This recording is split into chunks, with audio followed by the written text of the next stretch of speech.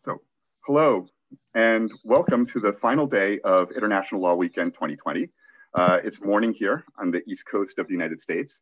And when I was growing up in the 1970s, at about this time, I'd be watching Super Friends cartoons. And while I like to think of this morning's three panelists as sort of a new group of Super Friends, and we will be talking about things like artificial intelligence, battlefield robots, space weapons systems, and other things that sound like they're straight out of science fiction. There's nothing cartoonish about this topic. These are issues that relate to warfare and in many instances to the taking of human lives. From the longbow to nuclear weapons to today's autonomous systems, people have tried to regulate the use of emerging technologies in armed conflict. At times, those attempts at regulation have fallen short. As one of our panelists, Bill Boothby, has described an 1899 attempt to, quote, prohibit the use of projectiles, the sole object of which is the diffusion of asphyxiating or deleterious gases. That wording seemed to have a loophole.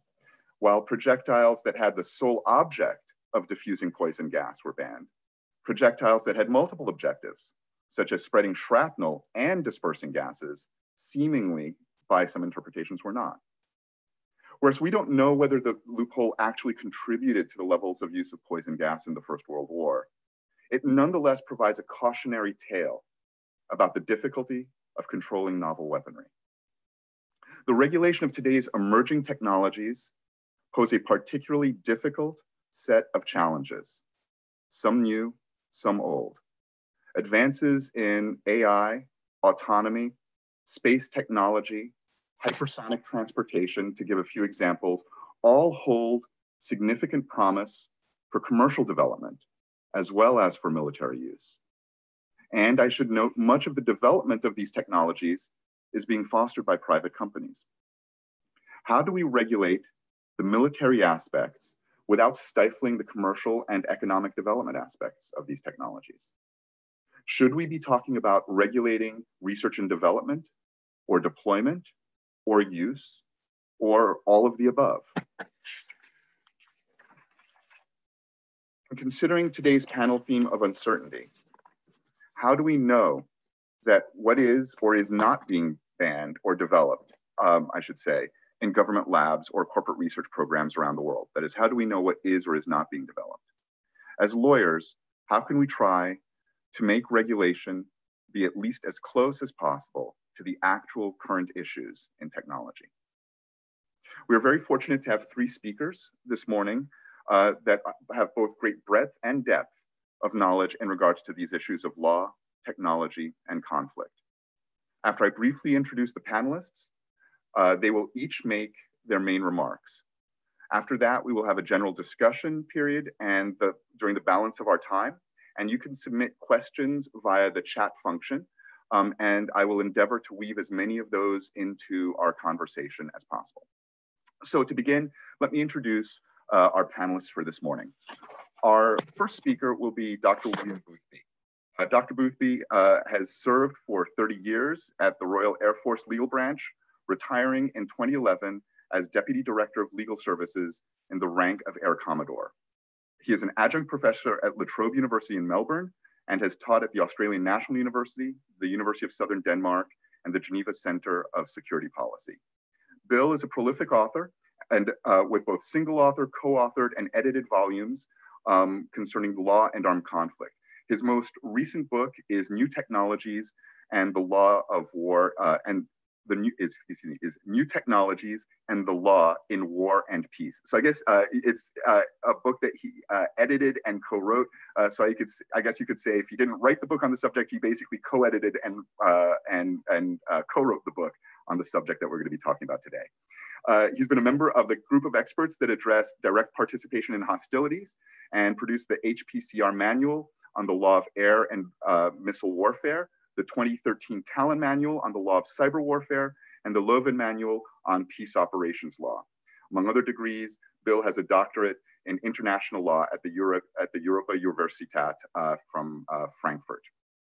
Our second speaker, Dr. Laura Grego, is the research director of the Global Security Program at the Union of Concerned Scientists. She focuses her analysis and advocacy on the technology and security dimensions of ballistic missile defense and outer space security. She has authored or co-authored numerous papers on a range of topics, including cosmology, space security, missile defense. And she has testified before Congress and addressed the United Nations General Assembly and the UN Conference on Disarmament on space security issues. Laura is a technical advisor for the Womerah Manual on the International Law of Military Space Operations. She's also served as an associate editor of Science and Global Security and as a delegate to the American Physical Society's panel on public affairs for the Forum on Physics and Society. Before joining UCS, Laura was a postdoctoral researcher at the Harvard-Smithsonian Center for Astrophysics. She earned her PhD in experimental physics at the California Institute of Technology and a bachelor's in science in physics and astronomy at the University of Michigan. Our third speaker, Dr. Heather Harrison Dinniss, is a senior lecturer at the International Law Center of the Swedish National Defense College. She is the author of Cyber War and the Laws of War, which analyzes the status and use of computer network attacks in international law and examines their treatment under the laws of armed conflict. Heather's research and writing focuses on the impact of modern warfare on international humanitarian law, in particular on cyber warfare, advanced and autonomous weapon systems, and the legal aspect of enhancement technologies on members of the armed forces. That last topic was the subject of a recent chapter that she'd written in that New Technologies volume that I mentioned just a few moments ago. Heather has previously taught at the London School of Economics, at the School of Oriental and African Studies for the University of London, and at Victoria University of Wellington. She was awarded her PhD from LSE in 2009 and is also a graduate of Victoria University of Wellington, New Zealand, and with a Master's of Law and a BA in Psychology. So with that, I turn things over to our first panelist, Bill Boothby.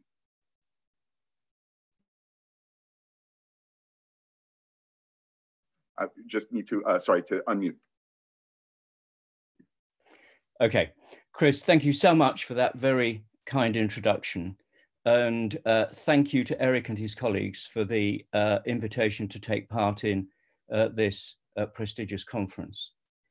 It would not be right to say that we know nothing about weapon development plans. Reports do appear from time to time about new technologies and weapon systems. And what we know about future developments tends to be based on those reports, often in specialist online journals. But those reports are themselves limited to what those doing or perhaps benefiting from the research are content for us to know. That in turn raises worrying questions about what is going on behind the curtain. Is, for example, research into incapacitating chemical agents strictly in compliance with the Chemical Weapons Convention? Remember the CWC prohibitions of developing, producing, or acquiring chemical weapons, the treaty definition of chemical weapons to include any chemical which through its chemical action on life processes can cause, for instance, temporary incapacitation, and the very tight definition of riot control agents in that treaty. All lead you to wonder, is what's going on behind that curtain that I was talking about strictly in compliance? Discrete question. Is biological toxin research limited as required by the Biological Weapons Convention? Remember the BWC's prohibition of developing or producing biological agents or toxins, and its obligation placed on states to take necessary measures to prohibit and prevent the development and production of these things. Do states enforce the rules by which they're bound? For instance, in relation to garage biology, meaning informal biological research by freelance individuals, which clearly is going on. And bear in mind that those two are fields where sophisticated international law already exists. What about cyber? The differences of perspective between the United States and its allies on the one hand, and certain Eastern states on the other hand, suggests that there is little prospect of early agreement of treaty law governing cyber. Indeed, we can't even agree on what to call the phenomenon, some calling it cyber, some calling it information and communication technologies. And the secretiveness that is associated with much state cyber activity would likely, in my view, preclude the emergence of detailed customary law on the subject. International discussions concerning autonomous weapons are taking place, as we know, under the umbrella of the Conventional Weapons Convention. They've been very useful, those discussions, but they're just that. They're discussions, and there is no legal provision yet. Then we think perhaps about hypersonic weapons. Arguably, existing international humanitarian law provisions cover them. Yet they do pose an awkward threat by drastically reducing the time in which decisions can be made on how to react, potentially by using the most destructive and strategically significant of weapons. That isn't the sort of decision, I suggest, that we would like to see taken in a rush. And yet, that is the very implication of that kind of technology. And where is artificial intelligence going to take us? A very, I suggest, open question at the moment. So let me offer some thoughts. The challenges posed by each kind of technology are different. So different solutions are needed. Not all solutions will, nor perhaps should they, involve the law in the strict sense. Garage biology requires police action to enforce domestic law offences, being offences which are actually prescribed by the Biological Weapons Convention. And in some states, perhaps, it requires the passing of those laws in accordance with treaty obligations. Cyber requires East-West discussion to resolve some fundamental differences of opinion, coupled, I suggest, with a Western application of existing international law to cyber. As to autonomous lethal weapons, patient, pragmatic diplomacy needs to produce solutions that may be in treaty or perhaps in best practice guidance form. I suggest we don't need to be too prescriptive over the form that needs to be taken. It is what is going to, as it were, produce the required results that matters. Certainly what is required is a set of globally accepted norms. And maybe that is the approach that could also help with cyber and artificial intelligence. And finally, hypersonics. Speed is, I suggest, the common theme that arguably characterizes all of these technologies. It is a degree of speed that's going to prejudice, perhaps even defeat, human decision-making. That raises an important question. Is machine-led warfare unacceptable? Or is it simply the inevitable consequence of scientific advance? If the answer to both of those questions is yes, will scientific progress trump our moral and ethical concerns? Or will there come a time when humanity is going to cry, enough is enough? And will the law reflect that cry? Those are my comments. Thank you very much, Bill. Those are very thought-provoking comments, and I'm sure that many of the themes that you've brought up there, especially these questions on thinking about the relationship of scientific advancement and the role of law, will be things that we'll come back to again and again in this panel. I'll turn things over now to Laura for our second presentation. Hi, thank you so much, Chris, for the invitation to speak, and I'm so honored to be on the panel with these brilliant minds, and I've already learned a lot. I am not a lawyer, as you heard from my bio, so I'm coming at this from a different point of view. I am going to use slides. There are a few graphs in there, so I want to make sure I'm doing my part for you to get your continuing education credits. Let me pull the slides up.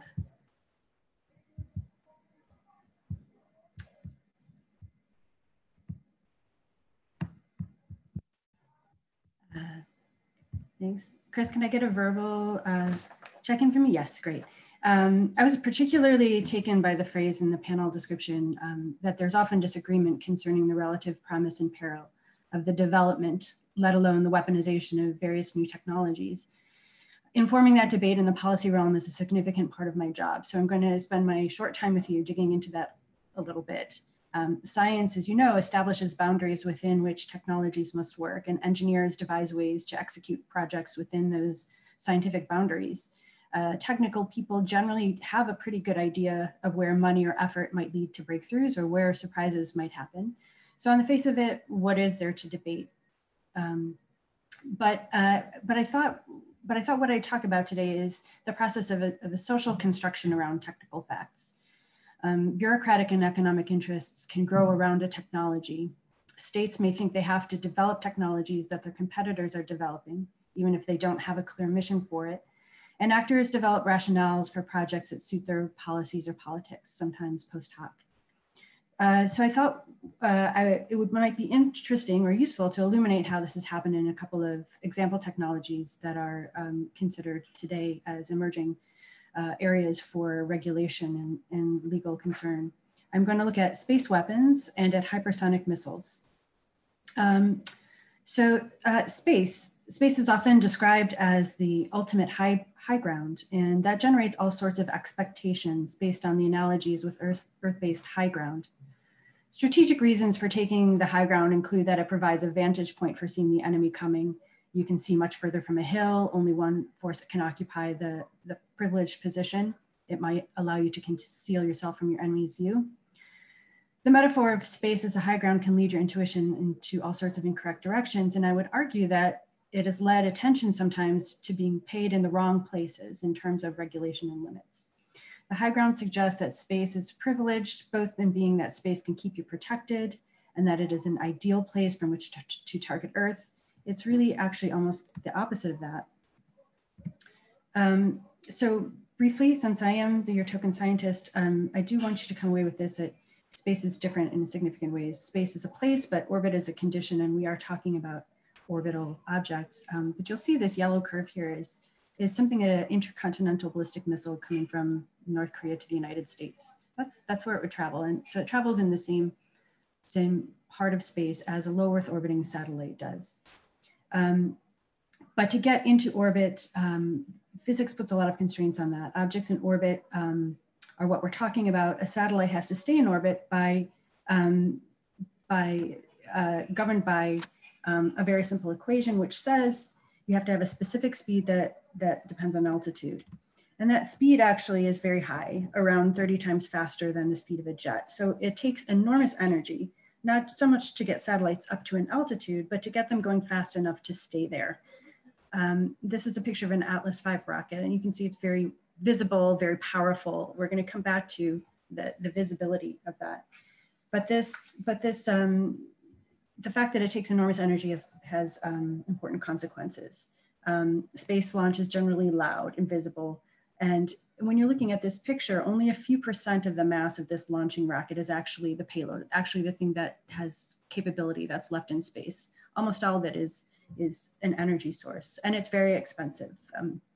Currently, it's $15,000 to $20,000 per kilogram to put something in orbit. By the same token, satellites cannot hover over territory on the Earth. They will necessarily travel above territory of both ally and adversary. So this idea that you can pull your valuable assets into a bunker doesn't really apply here. That's an advantage, of course, because one observation satellite can then be used to monitor much of the Earth. Although, but if the goal is to target something on the Earth on a short time scale, for example, if you are trying to engage a launching missile or a time-sensitive target, your satellite will not be in the right place most of the time because it's moving in orbit. You'll need a lot of them to have one at the ready. So this animation shows what it takes to cover the little pink area, North Korea, for example, with missile defense interceptors, which is a time-sensitive type of technology. Launching missiles are only in their active launching phase for around 3 to 5 minutes, so you'd need to get to it that quickly. To target one or two of North Korean missiles, to have something in place would require some 600 satellites in orbit and maybe $300 billion of investment. By the same token, that's not the only difficulty with targeting Earth from space. Objects don't just drop like bombs. Once in orbit and moving at high speeds, it requires a lot of energy to slow a satellite down enough to get it out of orbit. And you have to carry that fuel with you. All of these considerations make space-based Earth-facing weapons generally quite expensive and generally very uncompetitive with other options, even for less time-sensitive targets. For that reason, no one has really developed such weapons. And also for this reason, space operations have been focused mainly on the transmission and receipt of electromagnetic signals. Satellites observe Earth from space, they transmit communications across long distances, send navigation radio signals and GPS satellites, rather than the transport of mass up and down from Earth. No, we don't drop bombs, we don't generally have space-based missile defenses, and space tourism or troop hosting is something that is yet to take hold. So while space weapons generally generate the most concern, they're not the leading edge of technology. Another consequence of being in orbit is that satellites travel on predictable paths. Not only the satellite's owner, but any other observer can predict with good accuracy where a satellite will be at a future time.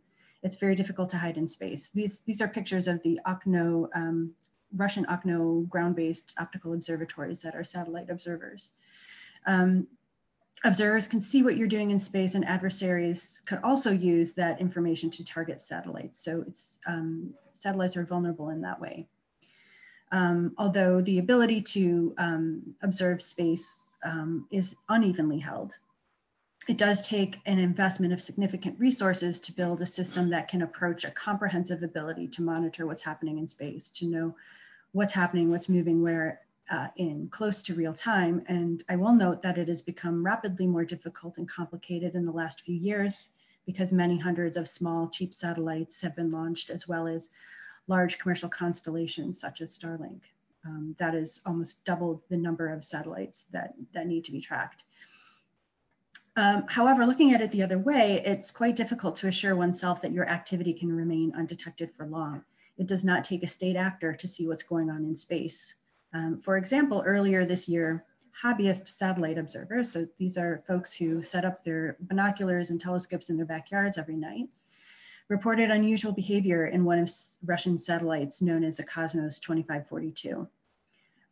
Launched in November of last year, Cosmos 2542 had been orbiting in the same plane as a US satellite operated by the National Reconnaissance Office, so likely a spy satellite. The Russian Cosmos 2542 satellite performed a series of maneuvers so that it became close to USA 245 all the time, rather than occasionally. While the US government certainly knew this, has the capability to know what is happening, it wasn't the US government that first made this public. It was the hobbyist backyard satellite watchers who saw and publicized the Russian shenanigans on Twitter. And that is illustrative of a few key ways that things are changing. First, you can say that you should always assume what you're doing in space will have an audience unless you take great pains to disguise it. And that disguise will likely impact your mission. And it will not just be observed by the major spacefaring states. This will not just be the handful who dominate space users. States cannot count on controlling information. In fact, I don't think the United States would have necessarily openly talked about Russia's program, except that it was brought public by the amateurs. And also, while Russia might have come back and argued that the US was making it all up, that it was simply propaganda, that they weren't doing anything, they really couldn't because there's a neutral third party who'd already seen it. While such observations might not hold up in a court of law or be used as a basis of a legal objection to an arms control agreement or to support a claim of negligence, they can be powerful in their own way, directing our attention in the right places. So that is the high ground. What I meant to take you is a quick tour through sort of some of the technical boundaries that would indicate that space is not really a protected clandestine perch from which to target others. It is really better thought as a relatively vulnerable and expensive perch.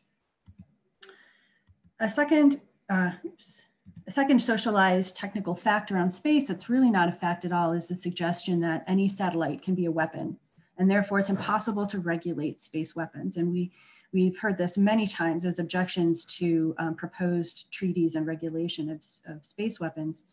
I hope most of what I've said can help you see why this is simply not true. While many satellites have enough fuel to deorbit and come back to Earth and are designed to do so at the end of their operational lives, they will deorbit slowly and with limited accuracy. They will mostly burn up in the effort to get through the atmosphere, and they're not designed to withstand the heat and pressure of those conditions. They are not useful ground targeting weapons that you can turn your old satellite into something powerful. The other idea the other reason people say all satellites could be weapons is that most satellites have some ability to maneuver in orbit, and they can be used to target other satellites. In fact, satellites move slowly with limited ability to maneuver. The ability to get up close to another satellite is a sophisticated and specialized technology. Most satellites have absolutely no ability to do that. So I would argue that many of the objections and promotions around space technologies could be done away with by looking carefully at the technology, and that might help to illuminate possible places to fruitfully look at regulating the most dangerous aspects of these technologies. So I wanted to quickly turn to hypersonic missiles because they have similar characteristics. While they're a hot topic, a lot of the conversation, I think, is what my colleagues call hypersonic hype. Hypersonic missiles are airborne vehicles traveling long distances through the atmosphere at more than 5 times the speed of sound. So the technology that's furthest along and the most likely is something called a boost glide vehicle. And so you see the image on the bottom. What happens is a powerful missile, something almost exactly like an ICBM, will launch a craft up and it'll quickly dip back down into the atmosphere and travel most of the way through the atmosphere towards its target, using aerodynamic lift and to keep it aloft and drag forces to maneuver until it gets where it's going. The dominant narrative around this technology is that these are game changers, unmatched speed, greater reach than ballistic missiles. You might be convinced that such missiles are revolutionary or necessary for strategic competition. A look at the physics of how they work indicates that the hype comes from some misunderstandings of this technology. To be sure, hypersonic missiles are fast. The working definition of hypersonic is 5 times the speed of sound, but they are not uniquely fast or newly fast. Even the first modern missile, the German V2, achieved near hypersonic speeds in the 1940s. Intercontinental range ballistic missiles, which the US and Russia have fielded since the 1960s, travel much faster than that, more than 20 times the speed of sound.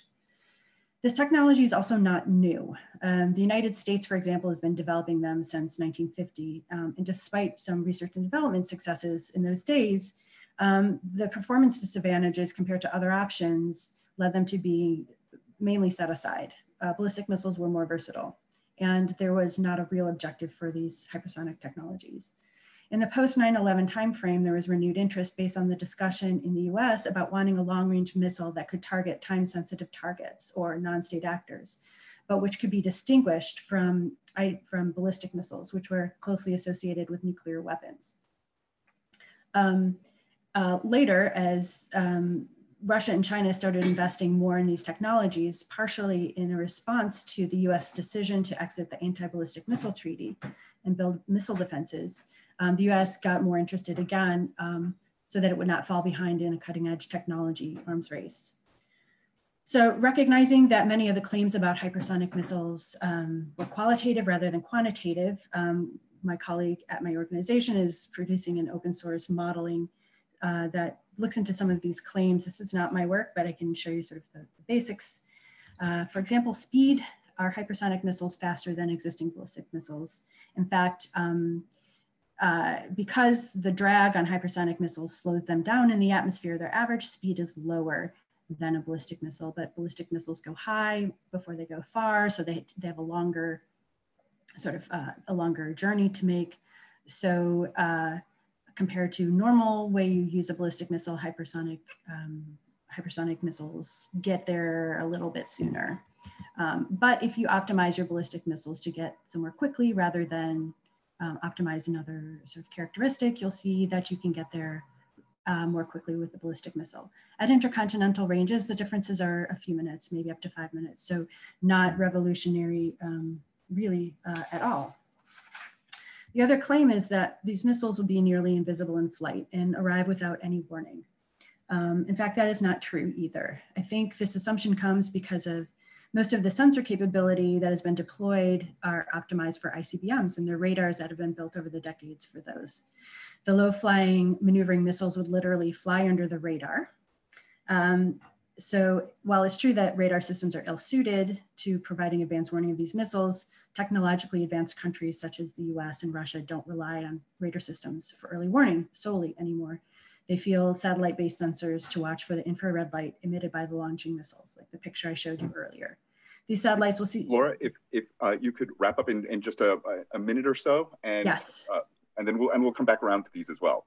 I'm sorry, I wasn't seeing you. Yes, I am basically done. Yes, you'll see that you can see them. You can see the launch of them, and you can see their trajectory as they move through the atmosphere with high temperatures. So, so essentially, what this says is that hypersonic missiles are not faster, they are not invisible, and they don't. They are evolutionary rather than revolutionary. Okay, thanks.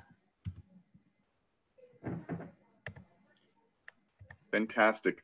Thank you very much for, Sure. For explaining the science to a group of lawyers, and providing, I think, as you said, sort of, a dose of sort of reality to sometimes when we hear a certain amount of hype about different types of systems, that leads to a lot of discussion, which might not be actually accurate in terms of the issues that we should actually be talking about. So, so thank you for that, and we'll come back around, and I'm sure we're going to be talking a lot about both space-based weapons and hypersonics in the next few minutes. For our third main speaker, we'll turn things over to Heather. Well, hi, and thank you, Chris, and also thank you to the American branch of the International Law Association, the organizers of the International Law Weekend, for the possibility of taking part. I was saying earlier to the panel that one of the few plus sides of our current difficult times that we're living through is that we get to be together when otherwise we might not be able to be. I want to pick up on something that both Bill and Laura said and Chris just made in that final point, about where we look for what's coming. And the point I want to emphasize is we look to the science. It can't be said enough, I think. We read. Now, whether that's scientific journal articles, technology news reports, academic science blogs, and we follow the leads and we talk to the scientists. And we talk to them from all credible perspectives. And we ask the questions, is this possible? Is this feasible? Or is this the magic of Hollywood or hypersonic hype? So I think it may, it's important to come around and say we need this dose of reality that is brought by the science. And now it may well be that particular scientists can't tell you what they're working on. Either they've signed non-disclosure agreements or what they're working on is classified. But they can give you a reality check. And if you ask the right questions, they can talk about research in the public domain that allows us an insight. It is absolutely true, and it is, of course, the entire point of this panel, that we may not know exactly where the cutting edge is. But I would argue, perhaps a little controversially, that in some senses, it doesn't necessarily matter. Weapons development and review procedures by states have always been classified. This is not new.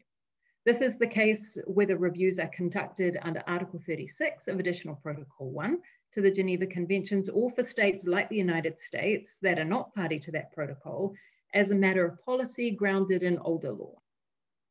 States don't give away their military advantage that they are spending a lot of time and energy and money developing, and they're not legally obliged to.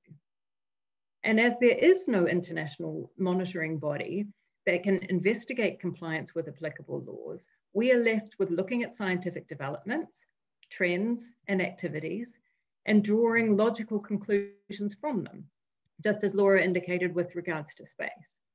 With, I would add, a big healthy dose of scientifically based imagination.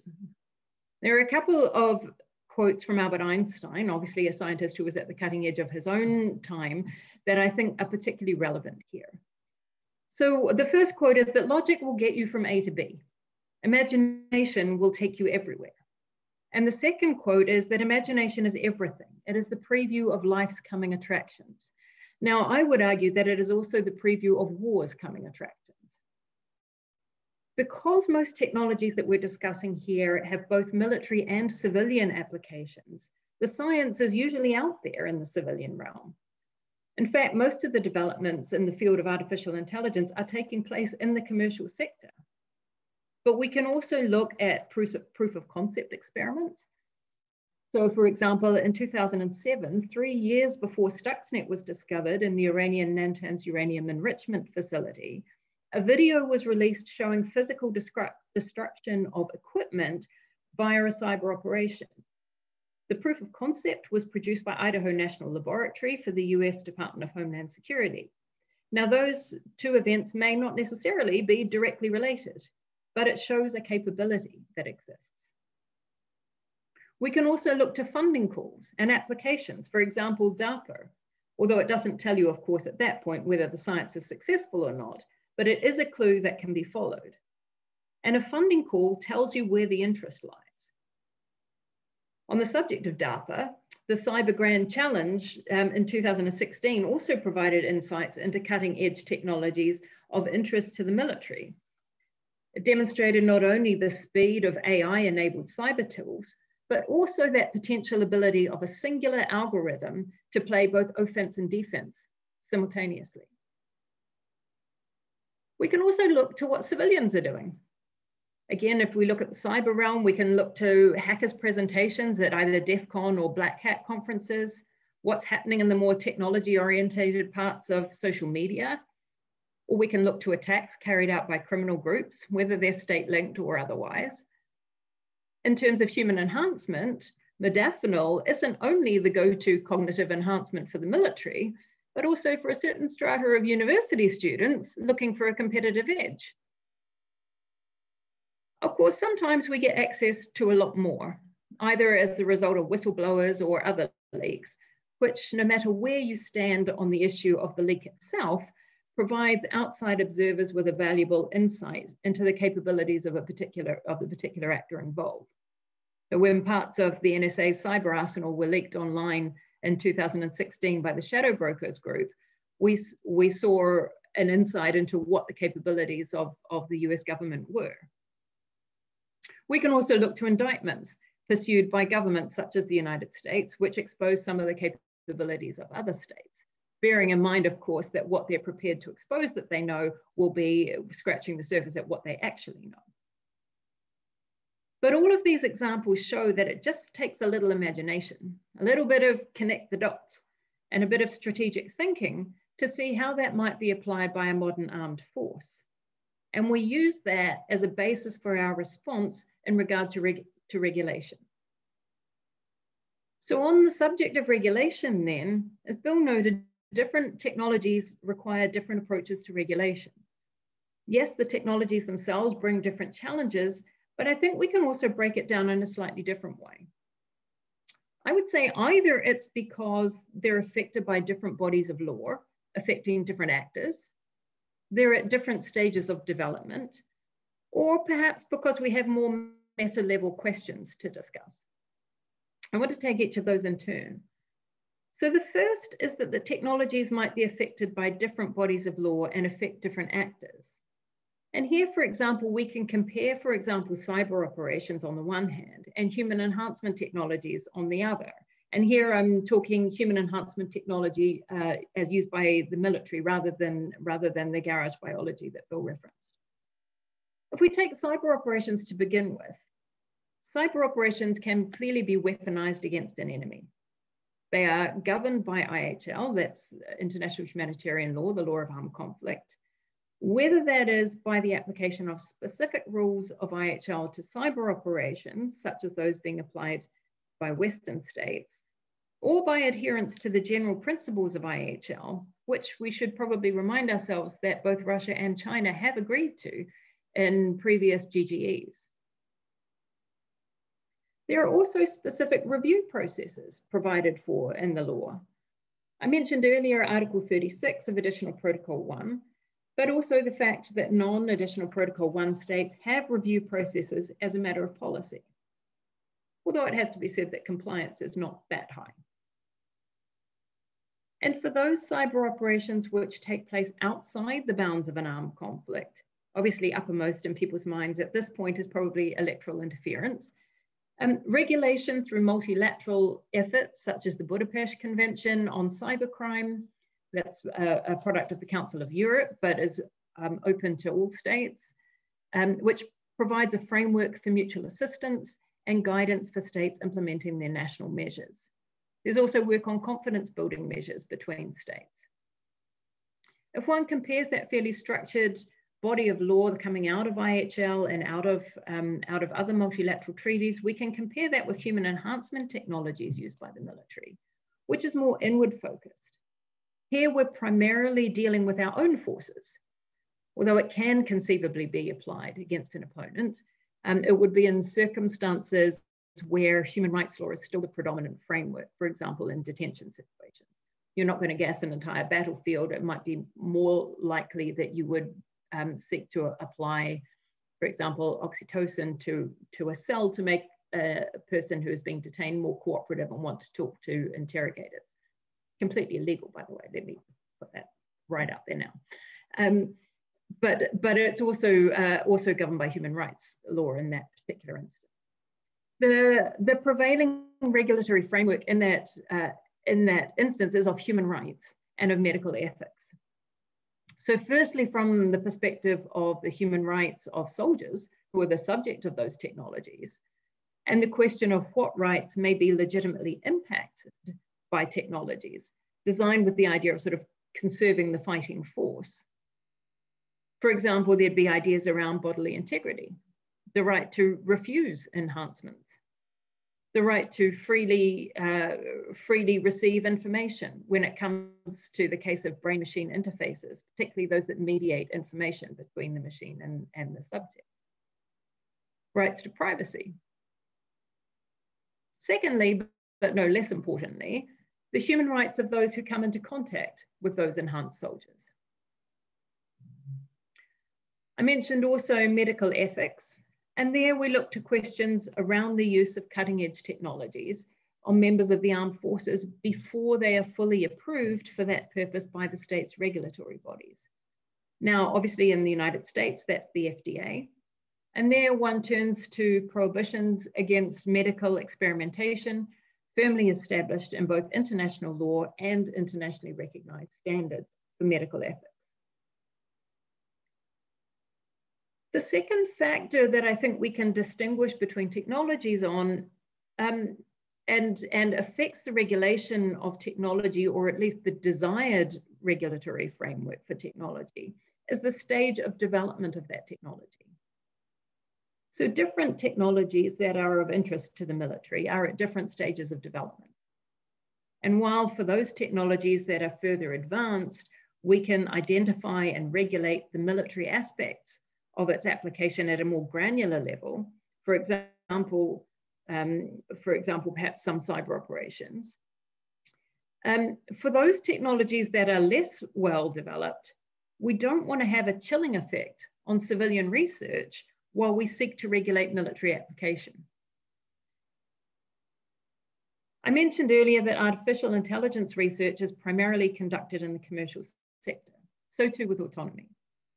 To take a different example, however, brain-machine interfaces represent a huge opportunity for civilian medical applications, for those with life-changing injuries or illnesses, despite also being of interest to the armed forces, for example, for faster operation of weapon systems or operation of multiple weapon systems. One has to tread carefully so as not to stand in the way of incredible scientific breakthroughs that will advance humanity for the better, while also fixing the technical limits at which the necessities of war ought to yield to the requirements of humanity, to quote the St. Petersburg Declaration. Then finally, we have more perhaps meta-level questions to discuss. Bill mentioned these earlier. So for example, when we discuss autonomy and the use of algorithms in selecting and engaging targets on the battlefield, there may be larger questions to discuss. And as Bill pointed out, these are not necessarily questions based in law. One can, of course, frame them in terms of a right to human dignity, but in reality, in my opinion, it comes down to a broader question. Do we want to cede decision-making power over life or death, over fellow human beings, to a computer algorithm and a weapon whose primary purpose is to kill? Because don't forget that we have already done that by degrees in relation to robotic surgery and self-driving cars. Huh? So what conclusions can we draw from all of this? Well, one thing is clear. International humanitarian law, the law of armed conflict, has proved remarkably adaptive to regulating new technologies. Formulated as it is on general principles, with its core expressed in relatively technologically neutral language, it's no surprise that the International Court of Justice had no difficulty in holding that it applied equally to those weapons of the past, of the present, and of the future. So even where we don't have specific weapons conventions, such as those that Bill discussed, we're left with a core of customary international law that emphasizes that the right of combatants to choose their means and methods of warfare is not unlimited. I'll leave it there. Thank you, Heather. And thank you all the panelists for an incredible sort of dive into this topic. And as I'd mentioned, both incredible breadth and incredible depth. I'd like to mention to everyone in the audience that if you have questions, to please send them in via the chat, and we will answer them to the greatest extent that we can in the time that we have left. So you should feel free to go ahead and send them in via the chat as we begin sort of a discussion for the remainder of the panel time. So over the course of the three panelists covered a wide variety of different types of technologies and potential weapon systems, a variety of issues having to do with information and misinformation that the public has. Some of that we'll talk about in a moment, perhaps. But one thing that I would note as a theme that I think has come out is picking up with what Bill had said at the beginning, that there are different types of technologies that might require different types of regulatory responses, from domestic to aspects of diplomacy, with a theme that Heather spoke about a great deal as well in her discussion. One thing that seemed to not be one of the main sources that people were describing was there didn't seem to be much of a discussion of a need potentially for new treaties. And a lot of it was having to do with interpretation of the existing law that we have, and that might be enough. But there wasn't as much discussion in terms of new treaties. And in part, I mentioned this because we seem to be in a time right now when it's not a time in which new treaties are being made, but rather treaties are being left, or that states are leaving various treaty systems. The US in particular is an example.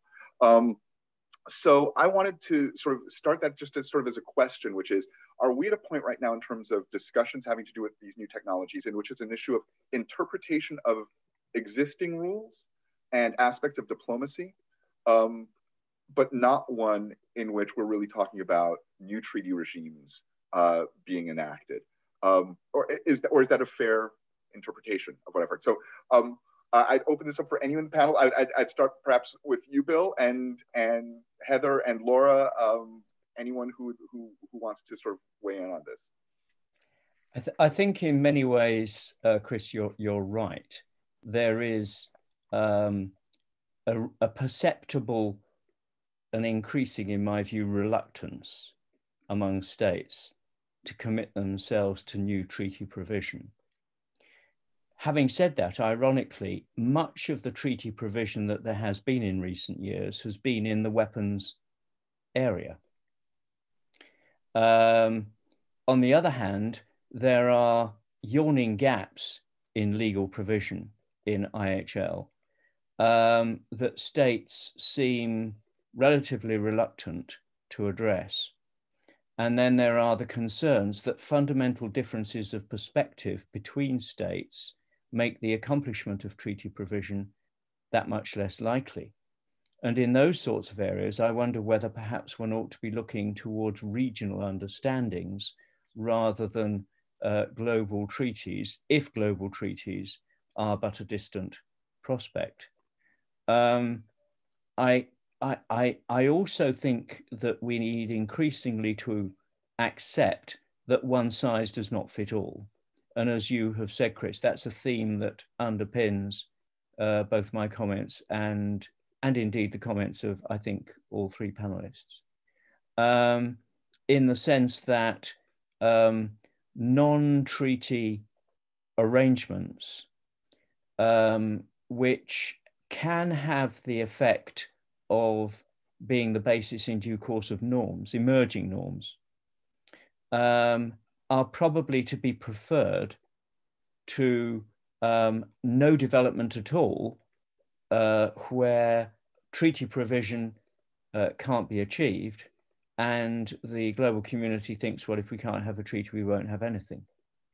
I think emerging best practice guidance was the phrase I used in my own comments, is something which can be very useful. The problem I think we're having, and this you tend to see in the texts coming out of the GGE process on information and communication technologies, certainly the texts that we have seen in the past have been very generalized and very, very voluntary. And one would rather like to see a greater degree of specificity, simply because that's what operators need if they're going to have a framework against which they can perform in what stands some chance as being regarded as a globally acceptable basis. Heather or Laura, would you like to? Yeah, and I mean, I would agree with what Bill said. I think we are living in a time where it is unlikely to get agreement. There isn't an appetite for global treaty making. For even those that have been put through haven't had a massive pickup from those sort of specially affected states that one would like. And we're also seeing in international fora, whether it's the GGE or whether it's the CCW process that Bill was also talking about with autonomous weapons, a complete misfit between definitions of what people are talking about. So in terms of the GGE on cyber, we have, as Bill pointed out, this idea of information operations and this idea of cyber warfare. And the two are moving at completely different paces and incorporating different aspects of using the digital realm. And one being much broader than the other, and Western states not wanting to sign up to that, and then sort of the Russia-China bloc not wanting to go down the path of sort of saying IHL is applicable in its specificity, although as I note, they did agree to principles. So we're seeing that, and in the CCW, we're seeing even between allies, a complete disconnect between what a definition of an autonomous weapons system is, and you know, whether or not they're going to sign up to it will depend on that definition. So I think we're kind of living the idea of going with what we've got. As I say, the law is drafted in such a manner that it can cover new technologies and has been quite adept at doing that. But also, I think that's sort of our best option at this stage, to say, well, you know, we have these rules and they have lasted pretty well, seen changes of technology. So that's what we've got. And until someone can actually agree on moving forward on a particular particular piece of technology and come up with a new protocol to the CCW or some other method, then this is where we need to be. And as lawyers, then that's our chance to sort of say, okay, this is how we think it should work, before we end up in a situation where the technology is used and you get a knee-jerk reaction to it. That's certainly where I've spent my research life, trying to fill that gap of thinking through what the possibilities are, using that healthy dose of scientifically based imagination, but before we get to a point where there is no guidance and suddenly something happens. Thank you. Or did you want to weigh in on this point, or? I had just a quick thing to say. I think I did spend that time on space technology because I was trying to make the case that the main arguments against treaties are mainly political, not technical. It's not a question of definitions. It's not a question of verifiability. It's a question of political will and how much intrusive verification you might accept in order to take those. So it's really a question of strategy. And I think, my professional concern has been the action-reaction cycle that leads to arms races when you decline to regulate something that really ought to be regulated. In terms of hypersonic missiles, I think I'd like to advance a case that it's less the technology than their strategic function. So in terms of treaties or arms control, those would really rather than regulating the technology or the materials, it would really be wrapped up into what are the strategic function and how does that play against the others who might be fielding those. So that's, again, I think, a question of political will and not the ability to use existing definitions or technologies or law to try to shape those strategic questions. Thank you. I'll bring in a question from one of our audience members, Peter Margulies. Asks, focusing on autonomous weapons, how important is explainability for autonomous weapons? And by that, I assume that it's the question of being able to explain the decision that the autonomous weapon has made in terms of understanding how it got to the decision that it makes. So would anyone like to address that question? Sure. Yeah, I'll address it. So Heather and Bill. Yep. Yeah. So thanks for the question. It's a really good question. In terms of its importance, where it really comes in is to the question of accountability, and specifically on the question of individual accountability when something goes wrong. So if a state decides to field an autonomous weapon under the law of state responsibility, the state is responsible, regardless of whether the machine did it, whether the person who activated the machine is responsible. The law of state responsibility doesn't care about fault. But when it comes to individual responsibility, that's where explainable AI becomes an issue. And for that, it is very important. Why did a particular algorithm decide on a particular thing? You can still come back to the commander in some senses, but if it's not something that can be predicted, then you've got a lot harder case to make for individual responsibility for the actions of an autonomous system. I would agree with everything that Heather has said, and I would add this, that it works, that Heather's point works in both directions. It works in considering how do you explain what the particular system did on a particular occasion, viewing that act in retrospect, so to speak. But equally, it works in terms of the acceptability of the system to a commander, because a commander who is told, well, it can do all sorts of things, but we won't be able to explain to you how, and we certainly won't explain to you the reasoning, and is immediately, that commander is going to turn around and say, well, maybe you can't just not explain the how, but maybe you can't explain the what it's actually going to do. And if you can't explain what it's going to do, then I don't find that acceptable as a commander. So I think explainability is a big issue. On the other hand, when we're talking about autonomy, I think a large dose of realism is going to be called for.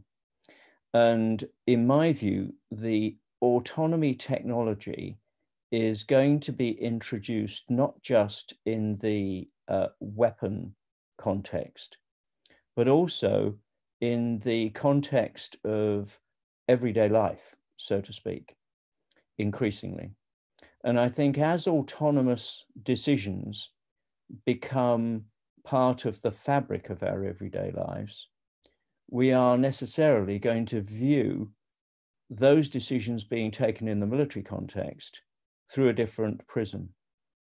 I wouldn't necessarily say that it will, in all respects, become more acceptable socially to have autonomous decision-making in connection with weapons. I just think that people will view it differently if a number of the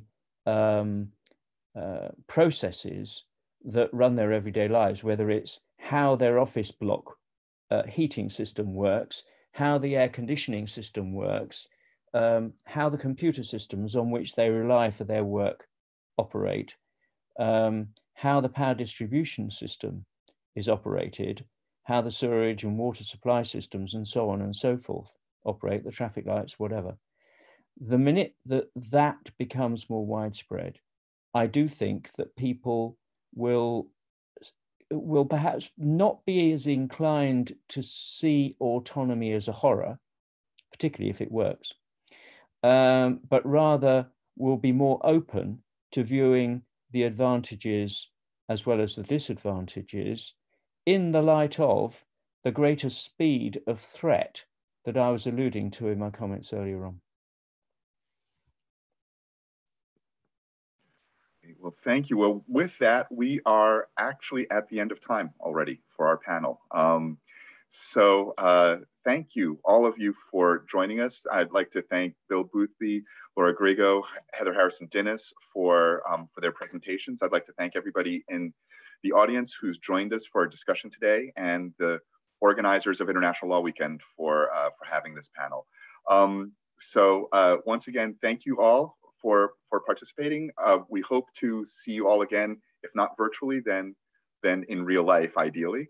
And we will look forward to further conferences such as this. Take care.